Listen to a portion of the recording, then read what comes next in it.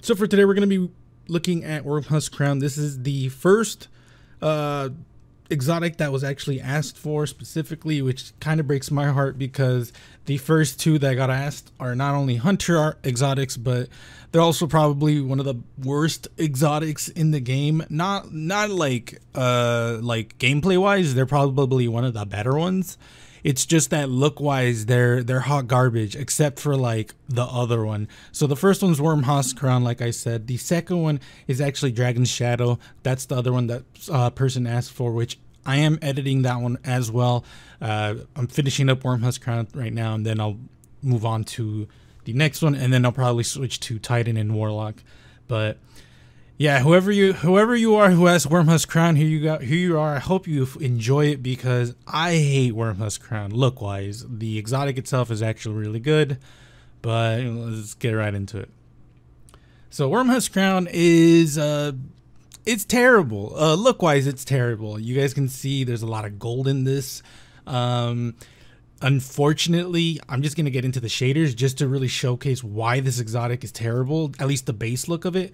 It's because nothing shaders. The whole gold does not change color. You might be asking, well, I see few changes. It's not enough to actually make it viable, in my opinion, at least to like make cool sets of armor around, because obviously it does change color, as you guys can see. Like the visor in the middle or inside the helmet, that changes color.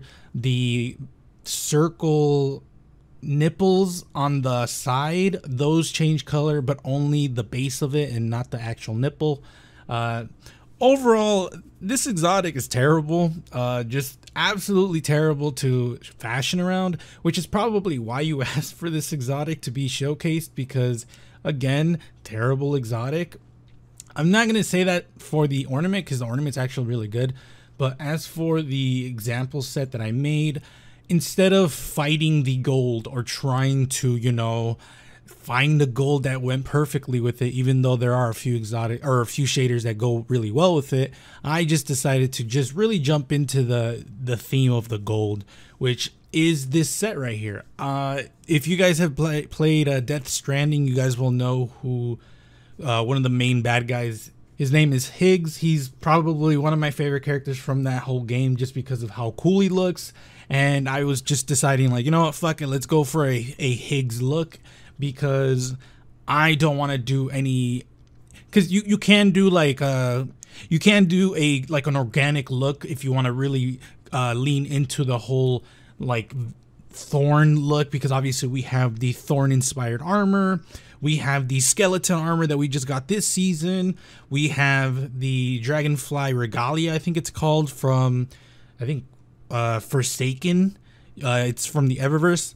That we have options. It's just that I didn't like any of the combinations that I was doing, and personally I don't have all of the skeleton armor unlocked, because if I'm being completely honest, the chest piece from that looks really good with that helmet.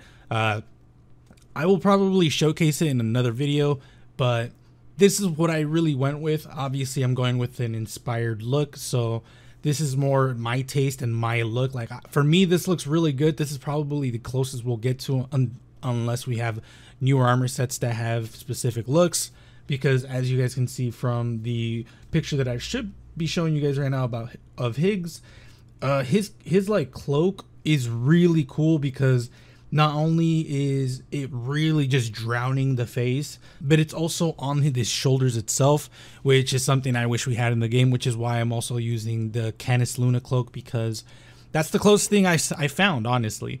And with the Legatus Cuirass chest piece, I wanted to use that because there's a hose, and I at least wanted to showcase some hose of the baby, or whatever it's called, the thing that's on his chest. Every piece is just kind of like, it's an inspiration of Higgs. It's not a one-to-one, because it's really hard to do a one-to-one in Destiny 2. So that's my look for it. Obviously you can do other things. If I'm being really honest, this exotic is one of those exotics that I just pair with whatever I'm wearing, because I have given up making it look good. But on this one specifically, I really like it, and I will do a Higgs inspiration armor set, because once I get the helmet, the skeleton helmet, I'm definitely going to do that. But let me know what you guys think in the comments below. Again, I do apologize for those who are like specifically looking for a specific look for the base look of it. It's just that it's terrible. It's really, really terrible. If it actually shadered like in all of its entirety, it wouldn't be bad actually. I actually would argue it would probably be one of the coolest ones, but because it holds its gold, that's why it's terrible. So the first and last ornament this actually got is the Gate Lord. This, however, is a great ornament because all of the gold that you see there completely changes color.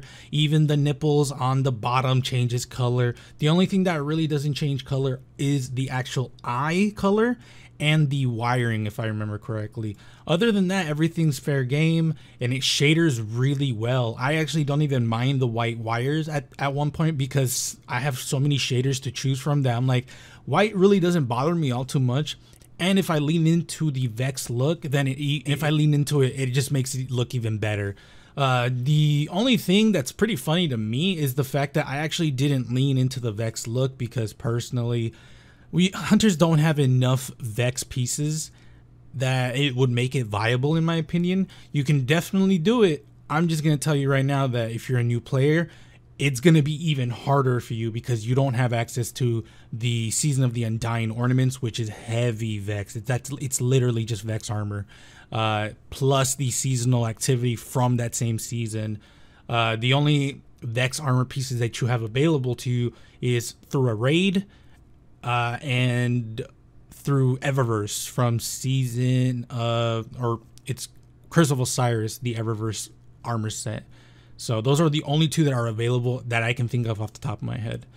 For the example armor set that I used, again, this one is a very much flex piece for me, so I just use it on pretty much whenever I'm using it on. This is an example set that I just did really fast. Again, like I said, usually for this one, I don't really care what I'm wearing with it, which is why I'm just using whatever I'm wearing with it.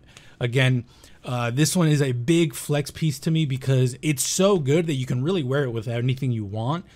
But I will say that if you go for a Vex look, it's probably going to be even better because, again, the Gate Lord, it has the Vex eye, you have the wiring, it's going to look better overall.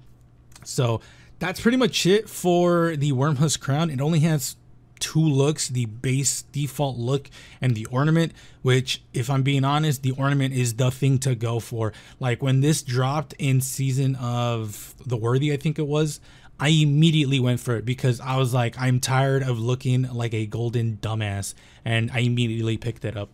So let me know what you guys think in the comments below.